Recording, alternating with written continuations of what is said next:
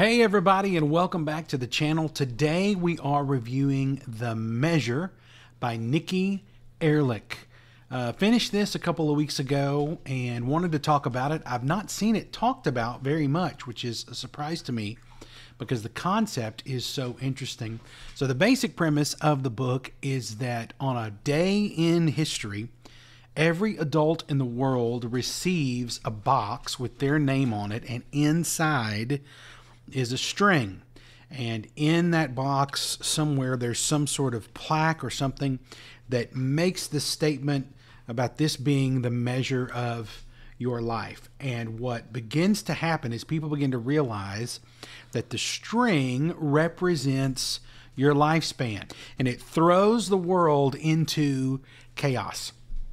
This was a really interesting book. It basically follows a core group of about 6 to 8 people. There are lots of extra characters, and there's a lot of overlapping of relationships, but follows these 6 to 8 people as they are there as the world changes, as more is learned about the strings and how the culture and the government and employment and everything changes. Relationships, the economy, everything is thrown into disarray because of these strings. Now, I am not typically a dystopian book type of guy. I don't tend to like reading stuff like that.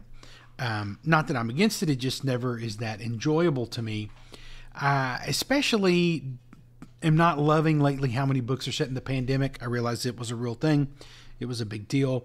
I'm just not ever interested in reading something that's actually truly horrible, that is reminiscent of what we've actually experienced in our lives. But I had that sense as I was reading The Measure that this may be one of the best books about the pandemic that's not about the pandemic. But it did such a good job of looking at the very real world implications of what happens if everyone knows the day they're going to die, and what decisions get made, what sort of relationships survive, which ones don't make it. It's a very, very interesting concept. I really enjoyed the book. As you can imagine, a book like that, you're immediately thinking, well, what would I do? How would I react? What would I do if I knew that my string was short? How would I live the rest of my life? I did not love the ending of the book. I think I went in with unrealistic expectations.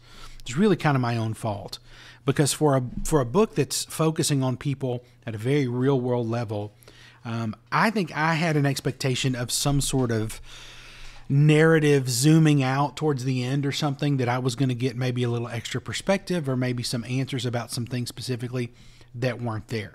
That's on me.